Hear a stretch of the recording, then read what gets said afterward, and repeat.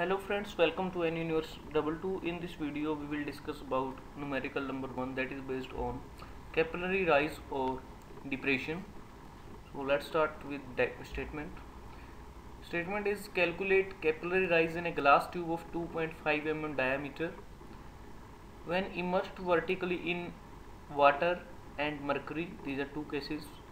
Take surface tension sigma equal to 0.0725 Newton per meter for water and sigma equal to 0.52 Newton per meter for mercury in contact with air.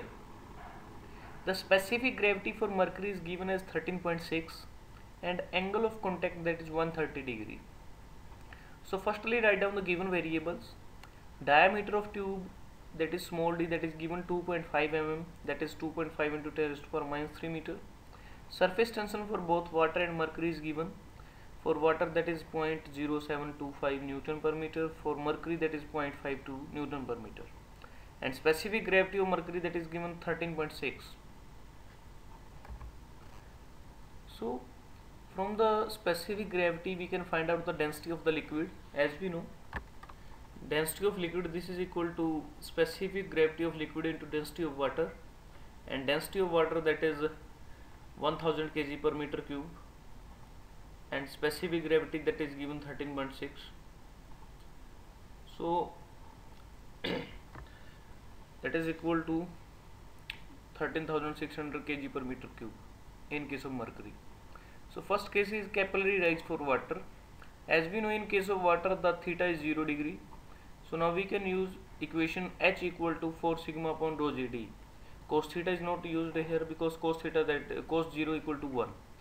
So 4 into 0.0725 above divided by 1000 into 9.81 into 2.5 into 10 raised to power minus 3.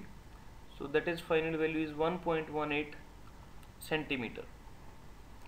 In case of mercury, theta is 130 degree, that is given, and using the formula H equal to 4 sigma cos theta upon rho GD, substituting all these value, we get 0.004 meter and 0.4 centimeter negative.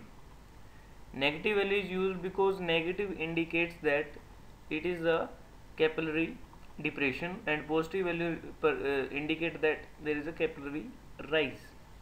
If you like this video, share with your friends and students.